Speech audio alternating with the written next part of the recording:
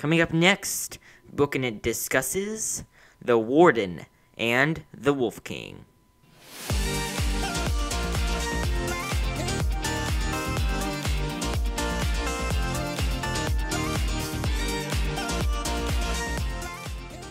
Hey everybody, and welcome back to Bookin It. I'm your humble and eloquent host, Cooper Cobb.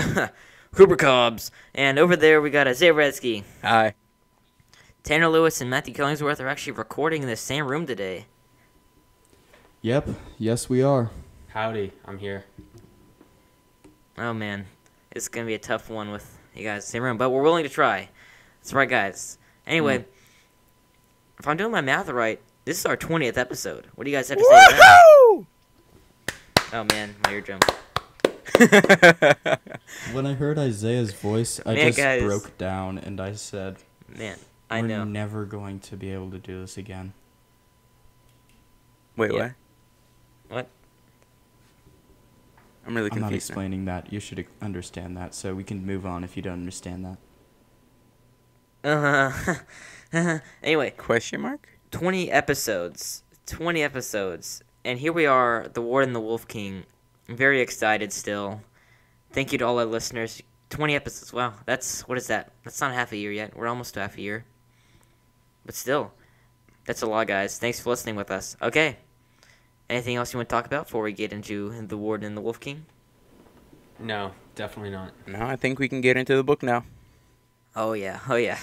Well, guys, Matthew, you said last episode, or not last, Monster in the Hollows episodes, that you thought Monster in the Hollows was better than any of the other Wingfeather books so far. So far, now you haven't finished yet, but you think the Warden and the Wolf King is better than Monster in the Hollows. I think they're pretty close, but actually I think I might still like Monster in the Hollows better, at least so far. We shall see at the end. We shall see. That's what you guys keep promising. So what part are you at? I'm about 2/3 of the way through.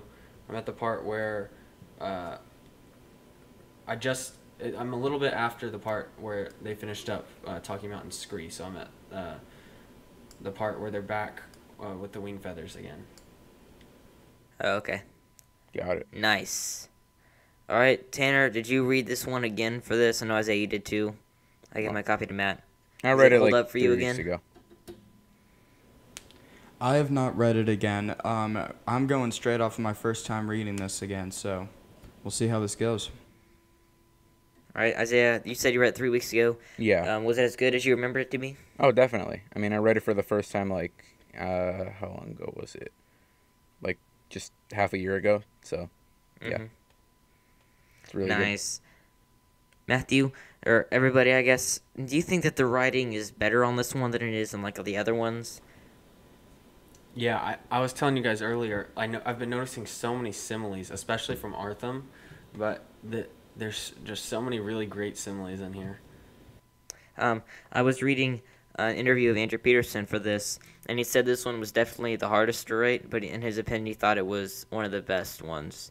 Can you guys see why it'd be hard to write? Yeah, definitely. I mean, there's so much stuff to talk about in it, like to finish it. Yeah. Yeah, a 90-something page, or a 90-something chapter book, 500-something pages, 4 different parts, and it's taking everything that we've built up to in the last 3 books and all the characters, even some of the minor ones that you didn't hear a lot about, are coming back, and they're all kind of obviously play different roles, but like they all have roles in Yeah. this story. Yeah, I call this like the pinnacle of Andrew Peterson's work in the Wingfeather Saga. It's just all kind of built up to this like crescendo moment where all of his like quiet planning in the background of while he's been writing all these books kind of shows. Yeah, definitely. So, I think, Tanner, Isaiah, you think this one's the best one, right? What do you think sets it apart from the other 3 as the best book? Ooh. And I just love the attention to detail. Like, little details in the first, second book were brought back into this one. And, like, actually had a really big, like, part in the story or just a part in it. Like, a main part or something like that. Yeah, definitely. Like how it's all well thought out. Mm-hmm. Yeah, I mean, like, specifically, like, in the second book when they're at the Strander campsite, I guess, and Tink is facing off against Claxton Weaver, and he ends up stealing his pwn and knocking him out and everything. Like, Andrew Peterson easily could have just made Claxton Weaver specifically in the series for that one part, but he ended up bringing him back in this book, and in the part 2, when they're talking about Scree, he plays a really big part because he ends up trading on the Screens and brings a bunch of Fangs into Dugtown, where the big battle happens there.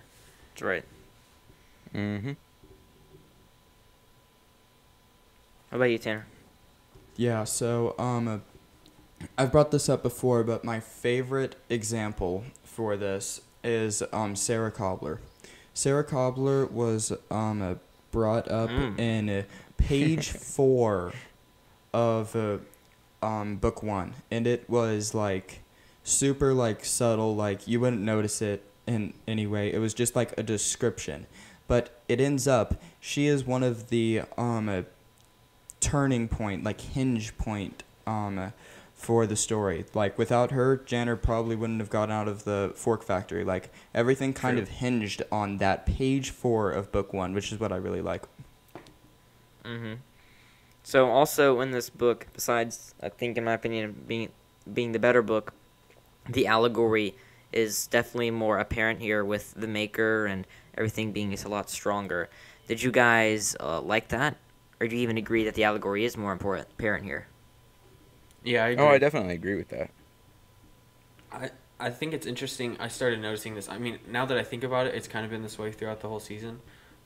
Or throughout the whole series, I guess.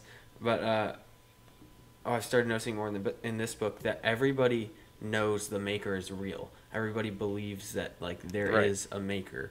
But it's like that's when like foolishness, I guess, like we were talking about this in class, some like foolishness or unknowing becomes evil, is when you know there is a good and you know that's right, but then you like intentionally choose to do the opposite for power or glory or whatever you want.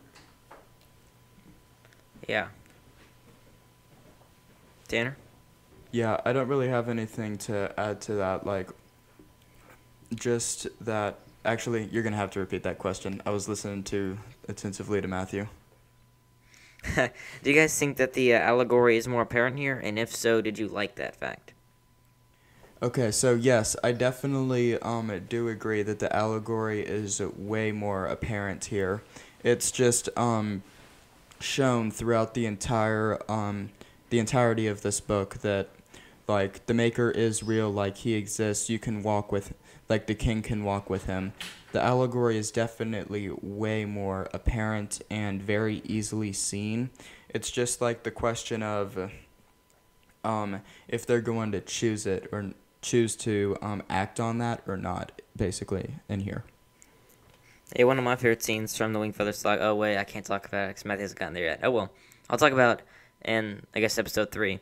But moving on, what do you guys think about the siblings in this one and just the kind of interwoven sibling story and brotherly love and sisterly love in this book? I think I said in one of the episodes on book 2, Northrop Eaton, I started noticing how Lily like could control animals a little bit, or like that's when it was, and she had a thing with animals and music and stuff, and I said, is that gonna grow into something later in the series? And you said, well, maybe, kind of. Like, what do you mean, Cooper? That totally did. Like, now her whole thing is she can defeat Fangs by playing music on her whistle harp like crazy, or commanding a bunch of dogs to go attack them. It's pretty cool. A bit like, just like the brotherly love, the sisterly love, and just the interwoven stories of all of those is kind of what I meant.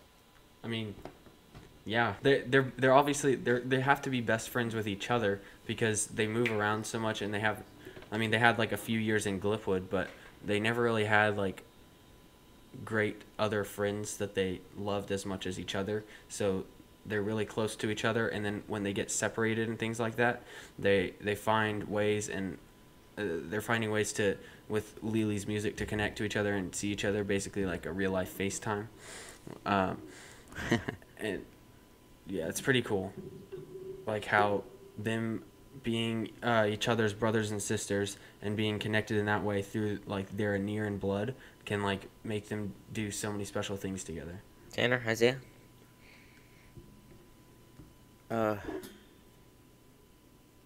trying to think of something else to say that's not what Matthew said. Wow, same's happening over here. All right. Yeah, I think it was pretty important. I mean, like, without that, they wouldn't. I mean, I don't think they would have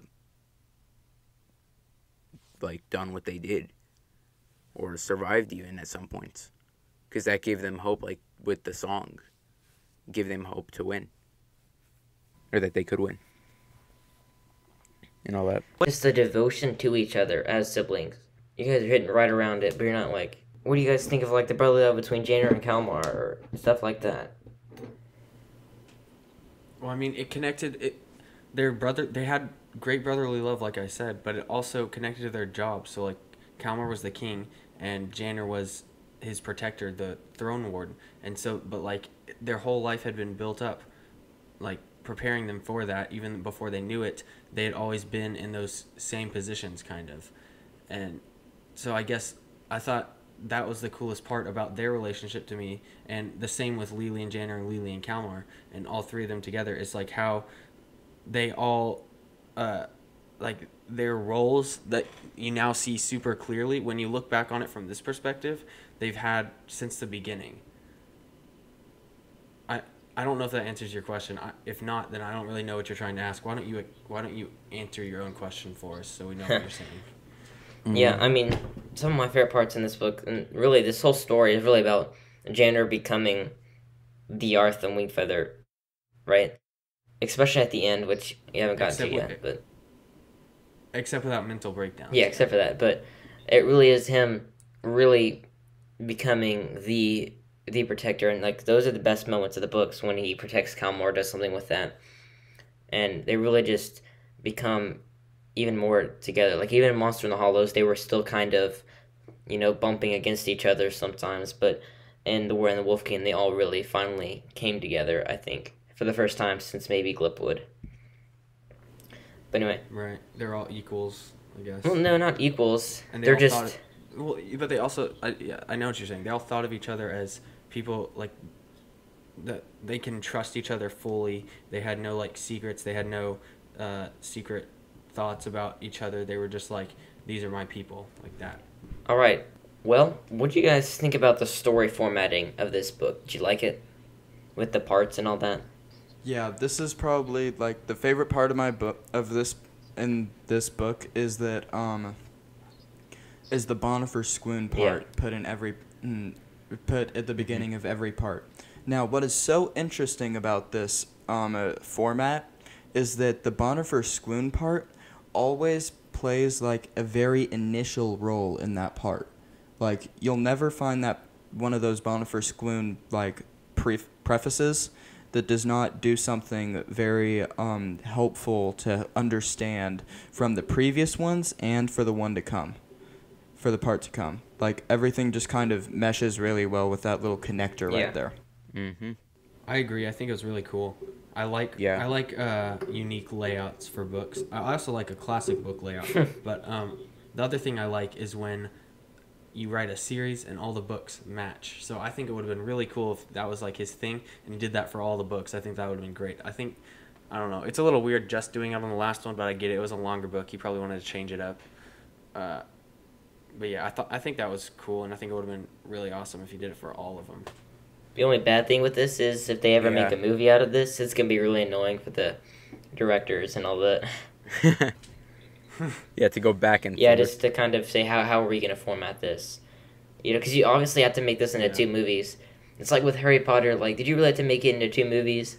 And with Hunger Games, you're like, do you really have to make it into 2 movies? But the War and the Wolf King, you're like, we had to make it into 2 movies. But, it's like, do you end... Or 4 movies, just do 1 for each. But do you end with Scree at the end of the first movie? Because it's not a great ending, in my opinion. And you kind of go back and forth, and do you end at the end of the first part kind of thing? Because it's really hard to integrate that. Yeah, I think if we're talking about this right now, I think that they should just, if they were doing this, they should just flip back and forth, like whatever happens in the monster in the hollows, it should happen in Spree. Like whatever happens there, just kind of go back and forth like across the sea, and then you go you have certain like flashbacks with Bonifer Squoon. Like every time you see Bonifer Squoon, you have a little bit of a flashback for him seeing something else that had happened from a like memory. Yeah, That'd be that'd be pretty cool. Yeah, that could be cool. I really want to see them make movie out of this. Oh, of course, that'd be awesome. Well, if they Yeah, make it definitely. What did you guys think about the blind? I'll play a fan. Yeah. What do you guys think about the blind plopping? Oh, I think that sounds so fun. Me and one of my best friends, we like to do a lot of outdoors type stuff like that, and he's really into hunting and camping and fishing and all that good stuff. And so sometimes his dad will just joke while we're in the car, and he'll be like, "Why don't I just drop you two off somewhere and see if y'all can get home? You know, you can give me your phones. We'll just see how long it takes y'all." And we're both like, "Yes, that'd be awesome. Yeah. Let's do it." And he's like, I really would, but your mother's wouldn't be happy." It's true. Yeah, I love the blind plopping idea. That was a really unique idea on AP's part, just doing that. Andy Pete. That's right. Yeah, I think it was really cool. I think the name is fun. Blind plopping. Yeah, that's right. Yeah. Yeah, hey. Could be You ain't a taken man that till way. you been blind plopped before, right? Well, yeah, the people Cooper's that accents are didn't make legendary. it died. So. No, nobody's ever died. All I need is a Well, they legendary could've. sword and a blindfold and a really nasty Oh, yeah, muffin. definitely. I don't know. After reading it, it made me Mm-hmm. want to go eat a honey muffin, but that's just me.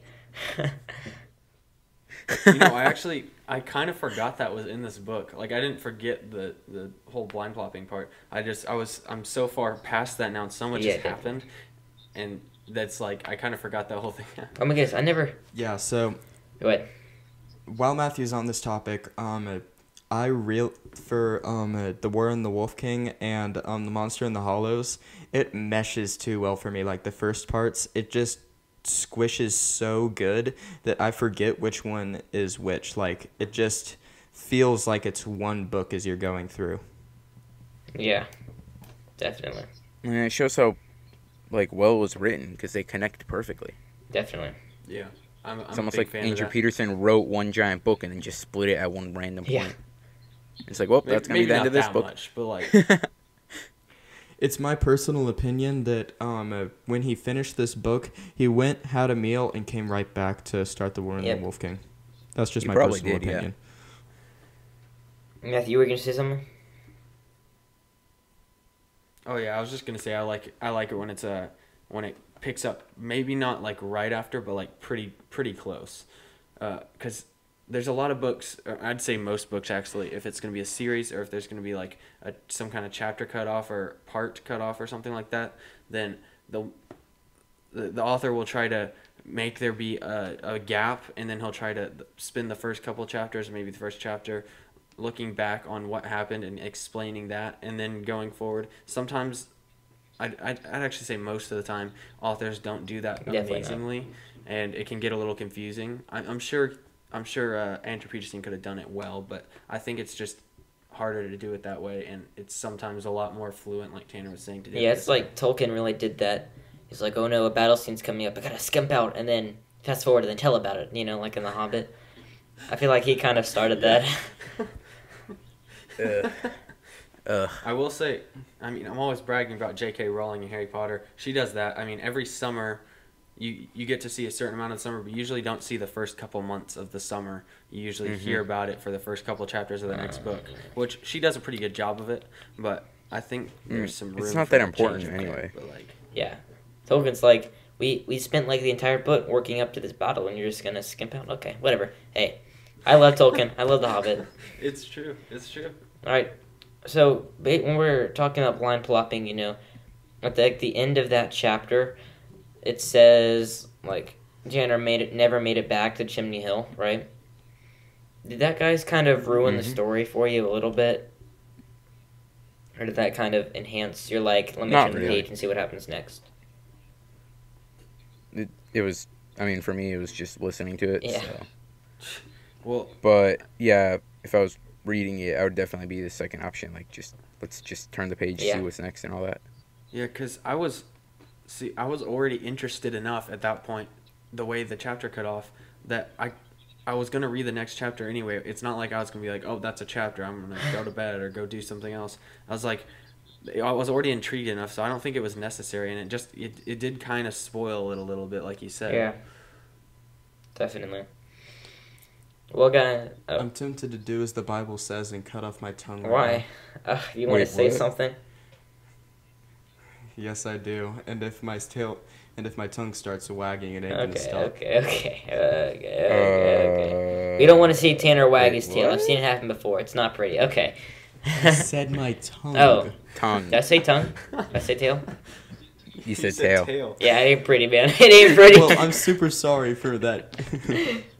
I'm super sorry for that, I Michael. meant That was tongue. really I random. meant meant to say my tongue. Tanner's tongue starts wagging. It ain't gonna stop. said It's tongue. not pretty.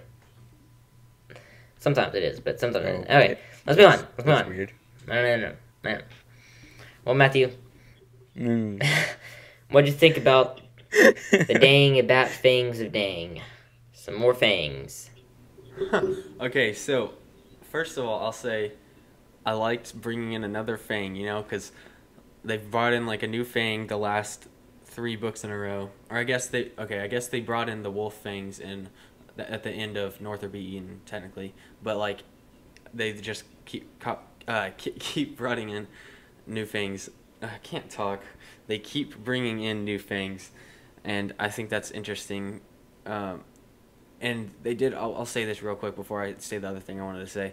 Like later in the book, when they're in the tunnels and stuff in Dunktown, there's like the 2 Fangs who are fighting, the Green that's Fang a and funny the Gray scene. Fang, and you see like differences between them. I thought that was a good little part to compare them, even though like the main story right then was about Merrily. Like they were just Andrew Peterson was just kind of explaining the differences between the Fangs. Like one of them could smell better, one of them couldn't, and then you had them fighting, and you got to see who won. Anyways.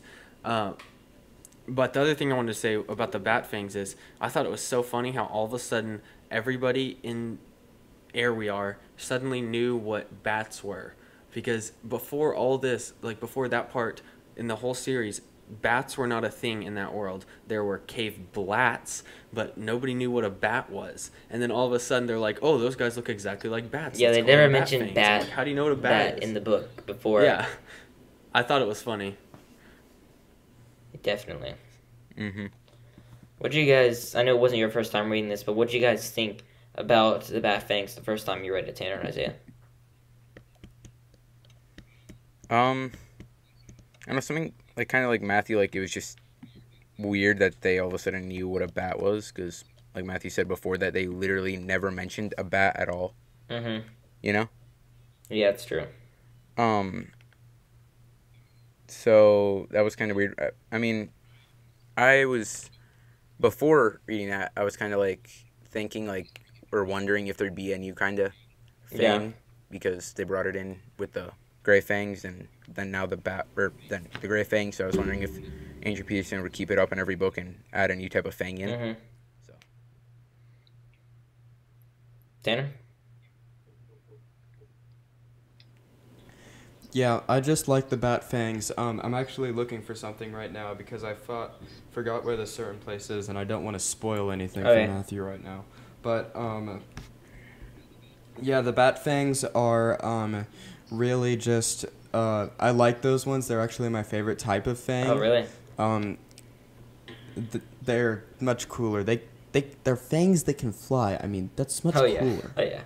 Flying is way cooler than not flying. I mean, plus the fact that they can echolocate. They're cooler. They're not my favorite type of Fang, but I they're mean, they cooler. can echolocate. I mean, that's just. My favorite is amazing. still the Gray Humans Fang. Have humans that can echolocate. The Gray Fang is my favorite one. Well, guys, a little later on, we get the return of the footnotes with General Fibbyhoop. I am glad that he included another footnote. Ah, man, I missed the footnotes. Footnote. What do you guys think about that footnote? The one with General Fibbyhoop in the shoe-shaped lake.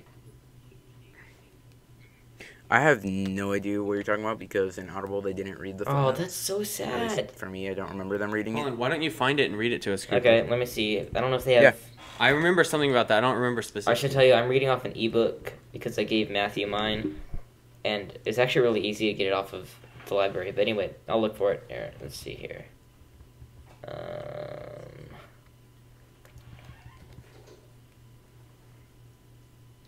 Journal of Fitty Hoops Scout.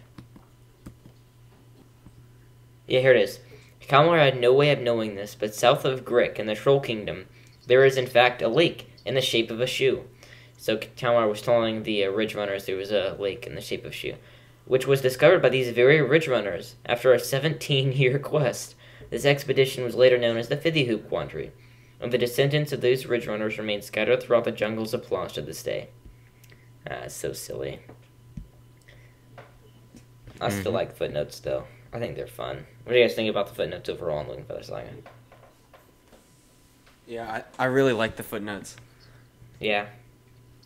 None of them have been as good as the first No, books, definitely though. not. Those were just hilarious. They were all hilarious.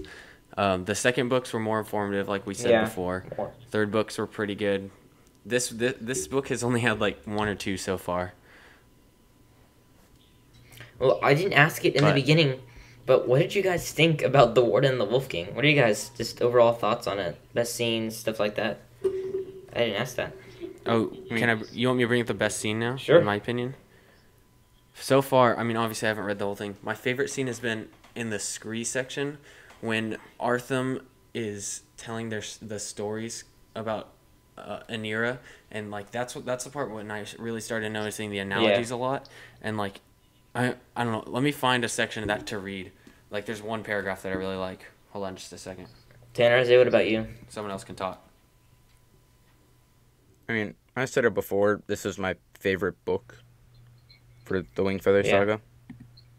So, yeah, I just liked it a lot. I mean, it like earlier in this episode, one of the reasons I already said it earlier, but was because like all the detail, like the attention to detail, everything that like was said before, and you thought, oh well, like in other books, like oh that's all it was here for, or whatever. You find out later, it actually had a bigger purpose in the final book.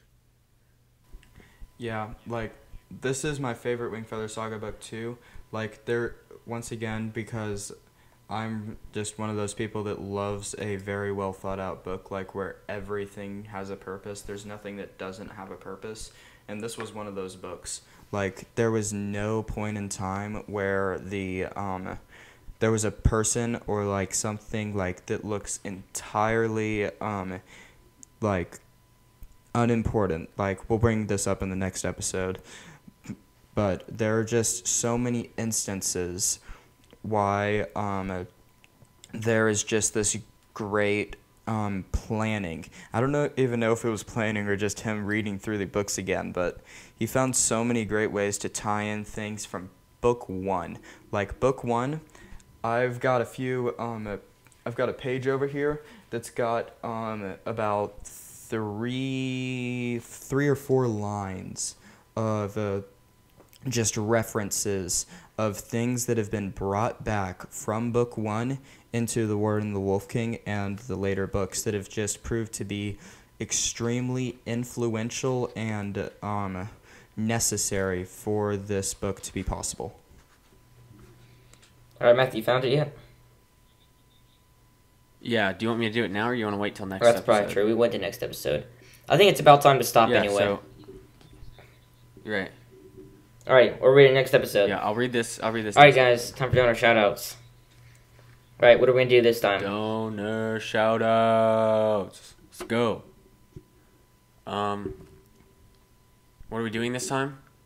We are comparing donors to non-main characters. Can we do that? Yes, we can. Start. Give me a name, Cooper. Like you can't use any of the wing feathers. You can't use any of the ones we've already done. Basically, why don't we just try to do the ones on the Scree side of things? All right, we can try. All right, we have a brand new brand new donor. Isaiah's cousins are starting to donate. Yes. Donors.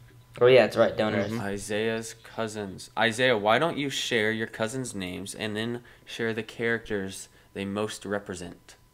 Oh boy. So my cousins' names are Moses and Zara. I'm trying to think of names. I really Thank you don't for remember. donating, Moses and Zara. Yeah, thanks guys.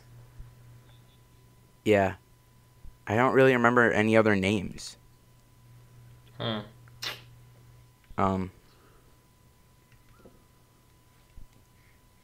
I seriously don't remember any names. I mean,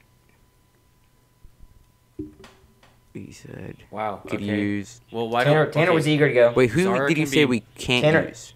Zara can be Marilyn. Yeah, it's a good one. Oh, I thought you said we Zara could can use be him. Marilyn. Never mind. Okay. What Moses can be what's his name? Borley, right? Borley's a good character. Borley. Yeah, he can be Borley, the general. Who's Borley? The general. Oh yeah. The General. general. That's right. Yes. So you guys get to be Borley and Alrighty. Marilyn. They're great Tanner, characters. you Both get good Nana. guys. Okay, she will be Ouster Will, even though he lives on both sides of the sea. Wow. And I Alrighty. sincerely apologize. Ouster Will is the guy He's who... basically the, Ouster... isn't he the, is it Cain? He's the Cain of the story. Yes. He's like... I don't know who to compare him to. He's basically just makes all the annoying little things that happen in your day-to-day life. That's he just makes a them little happen. poem, little thing, yeah. Alrighty, Yeah. Alrighty, It's pretty Isaiah. funny, actually. We might read in the... Isaiah, Last you can one. get, you Me? can get your grandparents. What about you? You didn't do the last. Me you to didn't get do the my last one. grandparents. That's true. My grandpa could be. Oh gosh, what's his name? The Armlin the Bard. Oh yeah. My grandma. I'm trying to think.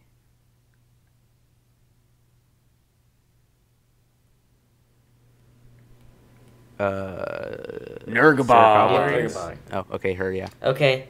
Nurgle. Who am I gonna get, guys? You get Becky. Becky. Yeah, you get Becky. Yes. Trying to think of a girl who's not Sarah Cobbler Lily. What about that Oh, other yeah, girl? Lori? Something... What's her name? It starts with an L. Hold on. Wendelin. That's not one, is it? Yeah, Wendelin Igby. Yeah. Wendelin- Yeah, I thought it was, yeah. Wendelin's Poto's wife. Yeah. You can be Wendelin Igby. Yay.